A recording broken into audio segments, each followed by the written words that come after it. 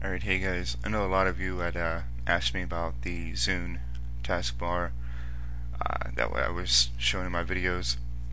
I know a lot of you will probably download it and like it. I wanted to share with you today Object Dock. Object Dock turns your taskbar into, makes it look more like a Macintosh or Linux with Compass enabled.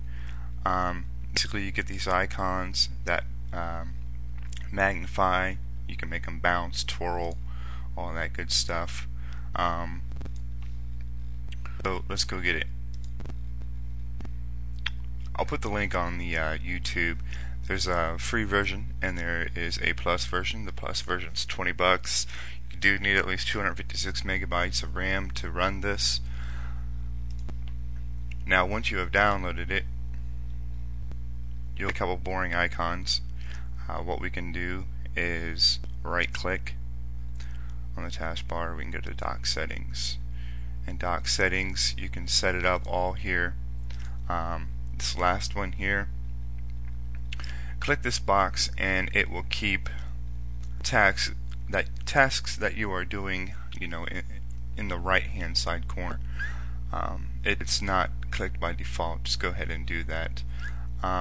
As far as effects, you can play with this as much as you want, customize it whenever you want, however you want. They do have custom icons, and the way that you would put an icon onto the dock would be right click, add, new shortcut. So you're basically making a shortcut. You would come into browse and you would go to wherever you put your program, C, programs.